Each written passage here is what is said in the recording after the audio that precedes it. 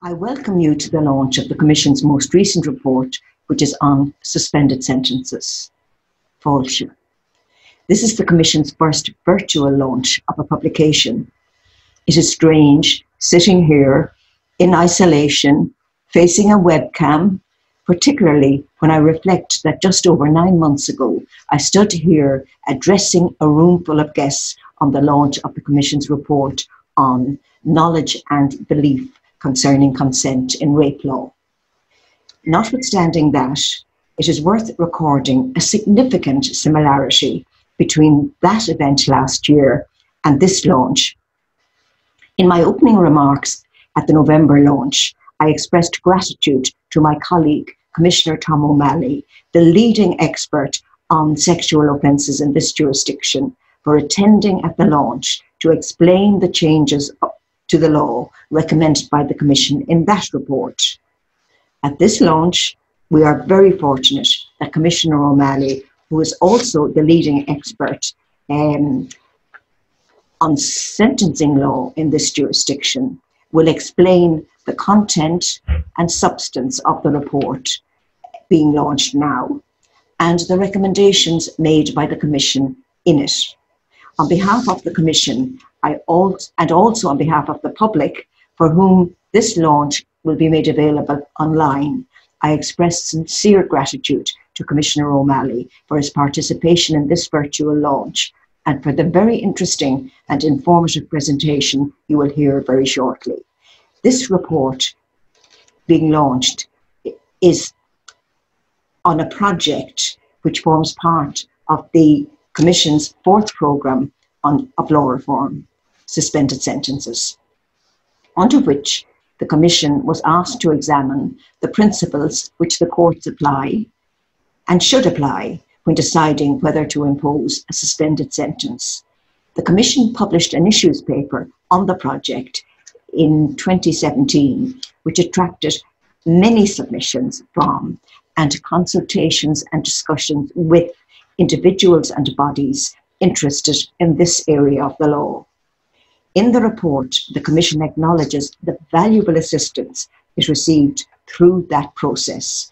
I think it is important to emphasise, as I do frequently, the importance to the work of the Commission of consultation with the public and with relevant stakeholders. While doing it virtually is definitely not the same as doing it face to face, I want to express the gratitude of the Commission to those whose work resulted in this substantial and significant report. They are the principal legal researchers on the project, originally Hannah Byrne, who was replaced by Liam Dempsey, whose tremendous work has resulted in the report in its final form. The Deputy Director of Research, Dr. Robert Noonan, who not only filled the gap between the departure of Hannah and Liam taking over the role of Principal Legal Researcher, but guided Liam through the project. The Director of Research, Rebecca Cohen, who, since she joined the Commission in February this year, has made an enormous contribution to the completion of the report. Our full-time Commissioner, Raymond Byrne, who is constantly available to assist the research team for each project and was so available to assist for this project. And most importantly, in relation to this report, the coordinating Commissioner on the report, Commissioner O'Malley, for his input and his very committed oversight of the project over 3 years. Getting the report ready for printing and for launch on 31st August 2020 was particularly difficult in this unusual time of remote working and mainly virtual communications. I am very conscious of the effort required from our hard-working personnel in administration to get the report online, printed and ready for launch. They are Reid Rogers, Head of Administration, Ger Mooney, and Gavin Walsh, who was mainly responsible for this video. On behalf of the Commission, I say Thank you to each of them. Then, that the launch itself has happened is largely due to the effort and commitment of Orla Gillen, the Library and Information Manager, to whom I express the gratitude of the Commission. In conclusion, on behalf of the Commission, I express the hope that this important report on the reform of the law on suspended sentences will be of assistance to the Attorney General, the Government and the Oireachtas in their consideration of the implementation of the necessary changes to the law which have been identified in it. Commissioner O'Malley will now address you about the report. Thank you. 50 years ago, almost exactly, the Supreme Court described the suspended sentence as a valid and proper form of penalty.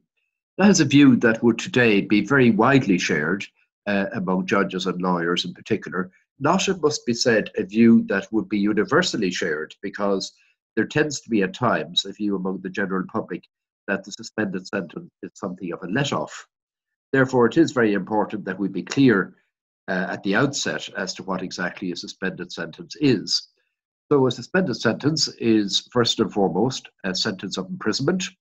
A term of imprisonment is imposed on the offender following conviction, but it is then suspended either fully or in part on condition that the offender abides by conditions which will usually be to the effect that will include obviously a requirement that the offender doesn't commit any further crimes, and they may have to abide by other conditions as well. So for that reason, it's important to be clear that it is actually a punishment.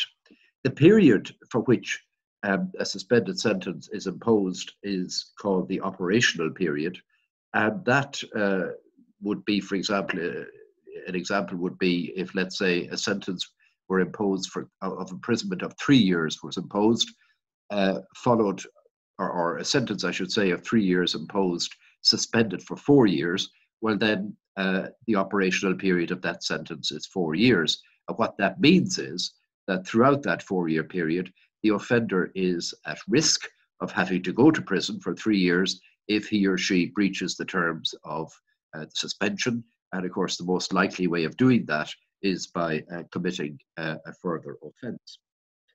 Now, a suspended sentence can serve a number of purposes. First and foremost, it is a punishment in itself by virtue of having the threat of imprisonment hanging over the person for whatever the operational period happens to be. But secondly, it can serve other purposes. It can be rehabilitative in the sense that it will usually involve, or may involve in some cases at least, the person being under some degree of supervision from the probation service, and perhaps getting other help as well. And that's obviously very important. Secondly, it can be a deterrent, because the person has the threat of imprisonment hanging over them if they engage in any further criminal conduct. So it is a form of specific deterrence, as we call it, in the sense that it deters that particular individual from committing any further crimes. Desistance, which is really what, in a sense, is the ultimate objective here, desistance from further crime, is very much in the interests of society as it is in the interests of offenders, of the individual offender. And there has been a great deal of study and research carried out into desistance over the last, let's say, 10 to 20 years. And two key findings of that research are, I suppose, particularly important for this purpose. The first is that if you have somebody who has a long history of offending, desistance, in the sense of stopping committing crime, is seldom an event. It's usually more of a process. The offender seldom suddenly stops short committing crime.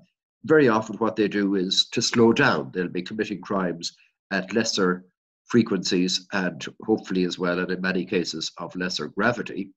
And the second finding connected with that is that what really encourages them to desist entirely eventually is that if they have a degree of internal commitment, but also if they have certain external supports. And what the research shows is that if in fact they know that somebody out there, it may be somebody close to them, or it may be some official, some person who is representing the state, actually believes in them or shows that they believe in them, well then that is likely to encourage resistance.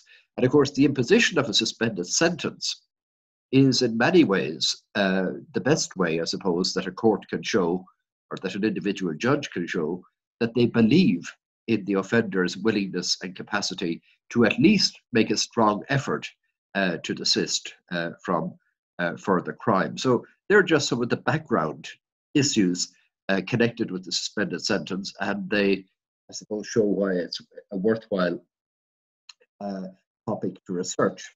So in this report, the Law Reform Commission has undertaken quite a detailed study of the principles that should govern the use of the suspended sentence. That is what it's primarily concerned with. The law itself is mostly set out in an act that was passed in 2006, the Criminal Justice Act, and it has been amended many times in the interim. But we are more concerned here with the principles that should govern judicial decisions to impose suspended sentences. Now, it's a very long report, a detailed report, a comprehensive one, I hope. It runs to well over 300 pages. And all I can hope to do with this very short presentation is to simply identify and mention a few of the more salient themes that emerge in it. First point to note is that Ireland is quite unique, or it has a rather unique relationship with the suspended sentence, in that here it developed judicially. It was developed by the courts. We're not exactly sure when or which year, but it was in the late 19th or possibly early 20th century that Irish courts began to develop the suspended sentence, whereas in all other countries that I'm aware of, where it has developed, it was introduced by statute. So therefore, it had been in existence in this country, if you like, as a matter of common law or judge-made law for possibly over a century before it was eventually put on a statutory footing in 2006. Partly as a result of that, there is a second feature of the suspended sentence in Ireland that is, again, I think unique internationally, which is that in this country, a sentence of any length may be suspended, and it may be suspended for any period of time. Now, there's one very important limitation on that. A mandatory sentence, such as, let's say, the life sentence for murder, which is absolutely mandatory, can never be suspended. But any other term of imprisonment, what we call a determinate prison sentence, namely for a specific period of time, can be suspended. We have considered that, and in our view, that should remain. By the way, the Criminal Justice Act of 2006, the statute that I was referring to, that too permits a sentence of any length to be suspended. Now, it might seem strange that a sentence, let's say, of 10 years or 12 years imposed for a very serious offence would just be suspended. That, in fact, quite rarely happens. It's very, very rare for a sentence for a serious offence to be suspended in its entirety. It has happened in the past, let's say, in relation to some manslaughter cases, but it would be quite very rare today. It would be virtually practically unknown, for example, for a sentence for rape to be suspended in its entirety. What is much more common is for a sentence to be partly suspended. Now, that means that, let's say, a person will get a sentence of 10 years imprisonment, but perhaps the last 2 or 3 years suspended, again on conditions. The offender will be released that bit earlier from prison, but it'll be subject, they will only be a conditional liberty, if you like, in the sense that it will only be if they abide by the conditions that they can remain at liberty, otherwise they can be brought back to serve out the balance of their sentence.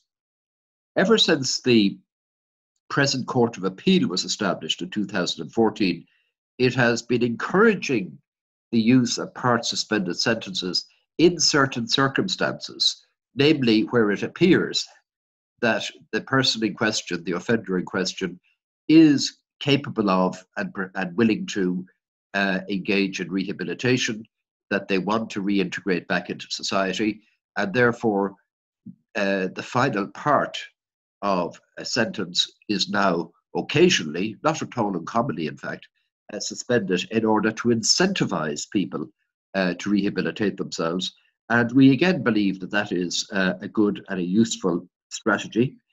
Again, it goes back to the whole question of desistance. Anything that will promote desistance from crime on the part of offenders, especially those that have a significant record or that have committed serious crime, is to be welcomed and is to be encouraged. So therefore, we would not recommend that that aspect of the law be changed. What we do in one of the central chapters of the report is to consider the kinds of factors that should influence a court in deciding whether or not to suspend a sentence of imprisonment. These largely reflect the existing law, but we hope that there is some value in setting them out and discussing them and so forth. The value of one of the values of a suspended sentence, whether it's in full or in part, is that the head sentence, what we call the headline sentence, reflects the degree of censure or the degree of reprobation or blame that the offender deserves for the crime in question. Obviously, there will be mitigation for any personal factors that are in the offender's favour, but the suspended sentence then can reflect, if you like, particularly strong mitigating factors where it seems that the balance of justice, if you like, and sometimes the balance of humanity, would favour suspending the sentence, as I say, either in its entirety or in part. So that's one of the things that we are doing there. We have dealt with, in a particular chapter, we have dealt with the use of suspended sentences for child offenders. I might say that when we started doing this report first, we had intended to concentrate on adult offenders only and concentrate on the suspension of sentences of imprisonment. Children may under no circumstances ever be committed to prison. That is, a person under the age of 18, as a result of the Children Act of 2001, may not under any circumstances be committed to prison. Instead, they can be sentenced to detention in a children detention school, but even that is supposed to be a sanction of last resort, and it usually is, except that, and it usually is, I should say, without exception. But of course, there will be cases where the offence is so serious that detention is pretty much inevitable. However, we decided, having thought about it while the project was going on, to perhaps address this issue of suspending sentences of detention. As it happens, the Children Act doesn't permit that to happen. And there was a decision of the Court of Appeal some years ago where it has confirmed that as Irish law now stands, a sentence of detention in a children detention school may not be suspended. So therefore, we were wondering, would it be a good idea to recommend that should be introduced? Now, I should say that in the course of our deliberations on this report, we had two very, very useful consultation seminars with members of the legal professions and many other people, Gardaí, and many other people who have a lot of experience and expertise in this area. And one of those was devoted specifically to the whole question of whether sentences of detention for child offenders should be introduced. The balance, in fact, I think the overwhelming view was that they should not be. And certainly I could understand why, and we eventually ended up supporting that view. The reason is this, essentially, that in particular with short periods of detention, that if a child is to be sentenced at all, and this is very much part of the existing law and indeed part of the existing social science, I might add, and criminology in relation to young offenders, it's very important that they should be dealt with as quickly as possible after the offence has been committed, that there shouldn't be any undue delay in bringing the child to justice, and if they are convicted or if they plead guilty, there shouldn't be any delay in sentencing them. If they are sentenced to detention, well then that should happen again, like everything else, as soon as possible, because detention is meant to be rehabilitative. It's not meant to be punitive, it's meant to be rehabilitative, educational, and so forth. But if a sentence of detention were suspended, of course, it would have to be part of that arrangement that the child, if he or she breached the terms of suspension, could be brought back to court and have the sentence of detention reactivated. Now, that might be happening months, or perhaps in some cases even a couple of years after the original conviction. And all of the psychology and the law and the social science and so on tells us that if penalties and other measures imposed on child offenders are to have any meaning and any effect, they should be imposed, as I've said already, as soon as possible after the crime has been committed. And therefore, in the kind of scenario that I've just mentioned, you could end up with a child being sent to detention, let's say, maybe months or perhaps even a couple of years after that. And that would break the kind of very important close temporal connection that should exist between the offence and punishment. So therefore, we're not recommending that at this point that sentences of detention should be capable of suspension. We're aware, however, that there is probably a review going on, or that there may be a review going on in general of the Children Act of 2001. And that's particularly needed at the moment because one of the things that has happened in the interim, unfortunately, and this is something that hadn't even really come to light when we had our consultation seminar, is that we have had a number of children who have been charged and convicted of very serious offences, including murder and attempted murder. Clearly, in those cases, the court will have to impose a significant sentence, in most cases at least, of several years detention. Now, of course, when the child reaches the age of 18, or at least 18 and a half in some cases, they will have to be transferred to an adult custodial environment, effectively a prison. And therefore, it could well be useful to have some system for suspending a part of a long term of imprisonment. There is already in existence a mechanism very similar to that, which is called the reviewable sentence, which courts have been willing to use, whereby, let's say, the court will impose on a child offender, maybe convicted of a very serious offence, perhaps a sentence of 10 years, but reviewable after maybe 7 years. Now, what that means that the child will, of course, by then he or she will, in all likelihood, be an adult, and as I say, held in an adult custodial setting. The person will be brought back to the court at that point, and the court will then have the opportunity to review how the person is doing, how the offender is doing. Are they responding to treatment and training or whatever facilities are available to them or have been available to them while they have been in custody? And if the reports are favourable, if it looks as though the person in question doesn't pose a significant risk if released, well, then the court could suspend the balance of the sentence at that point. That is something that the courts have effectively developed themselves. There's no statutory basis for it. It's a practice, I should say, that is discouraged in the case of adult offenders, but we believe that it is a very useful mechanism to have for dealing with child offenders, and therefore we would recommend, just in case there is any legal difficulty about it in the future, that legislation would be enacted that would, if you like, put that on a firm statutory basis, and we hope that will happen.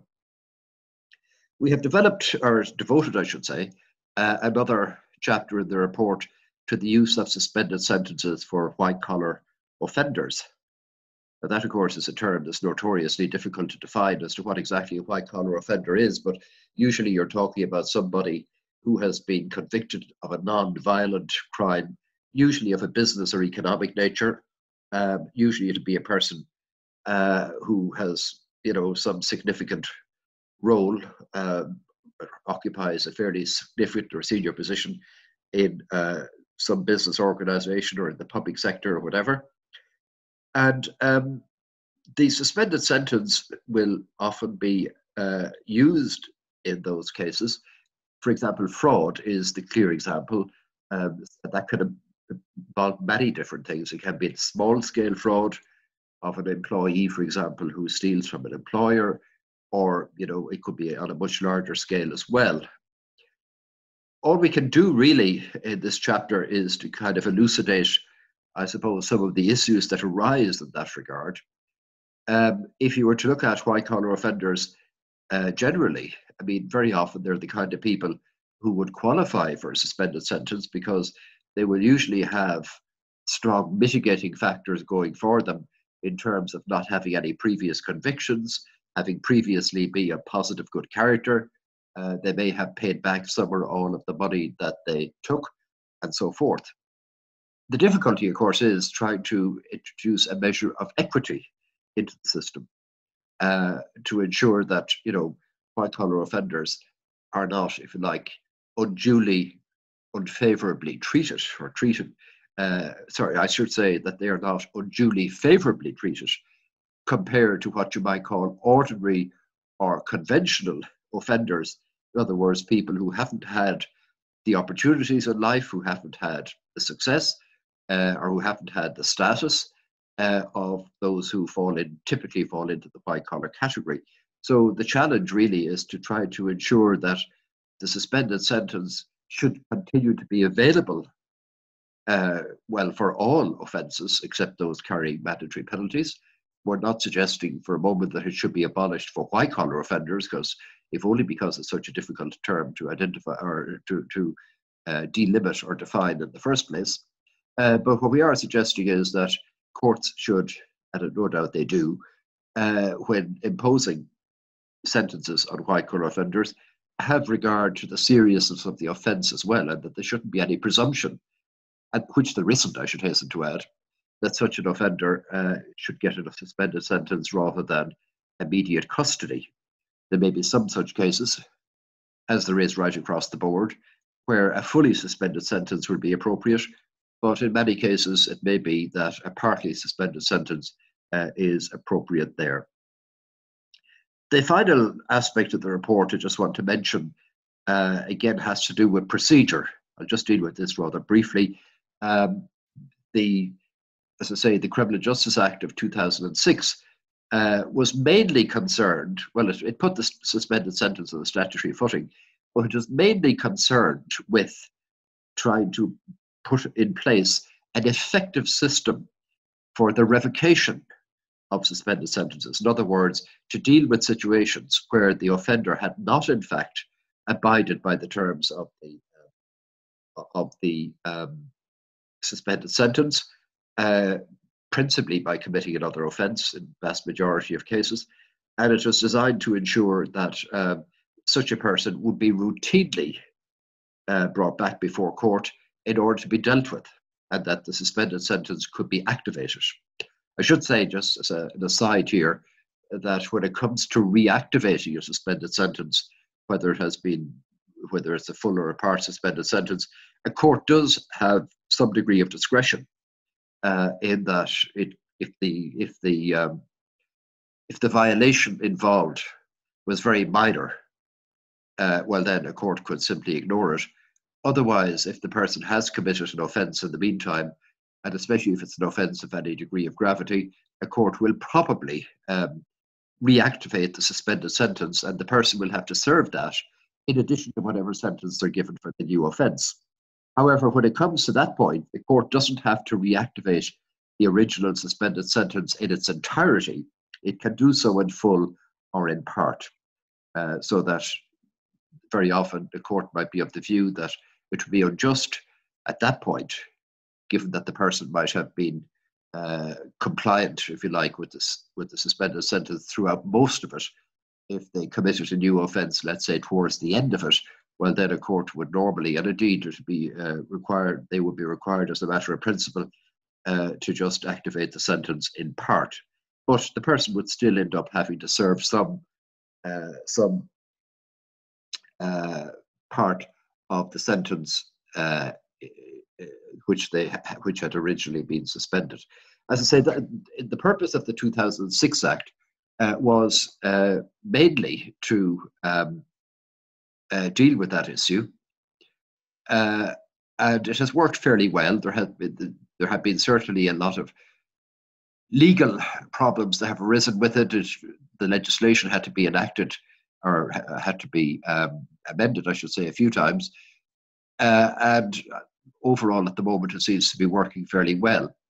What we are concerned about, however, is to ensure that there should be an adequate information system in place to ensure that all of the different parties involved, and they will very often include the probation service, the Gardaí, the Director of Public Prosecutions, the courts, and so on, that they're able to identify those who have breached the terms of their suspension quite quickly and easily, and so that the person can be brought back before court if necessary.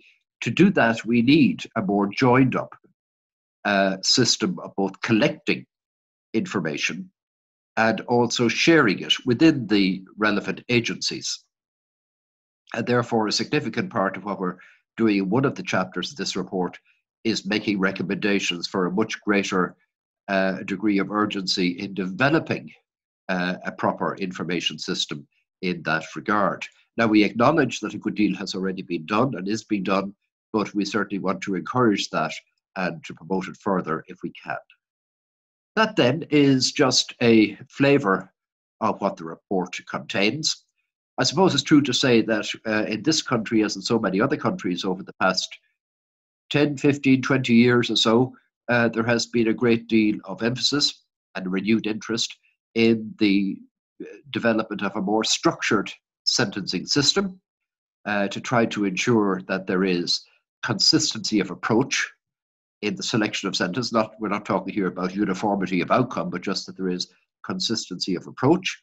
And that is reflected, for example, in this country in the various guideline judgments that have been delivered by the Court of Appeal and the Supreme Court in recent years, even more strongly reflected, obviously, in the provisions of the Judicial Council Act of 2019 that set up a sentencing guidelines and information committee that will be responsible for developing guidelines for various offences and about sentencing generally.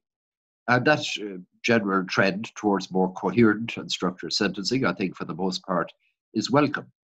And we hope that this report will make its contribution in that regard, that it will be of assistance to lawyers and to judges in developing further and applying the principles that should govern the appropriate and proportionate use of suspended sentences. And we hope that it will also help to promote public understanding of the suspended sentence as a penalty and of the purposes that it can serve. It remains just for me at this point to thank the researcher who was primarily responsible for this. Liam Dempsey really did a tremendous job with this report. Most of it is due to his very hard work. He brought tremendous research skills, tremendous understanding and analytical ability, and a great deal of dedication to drafting this report.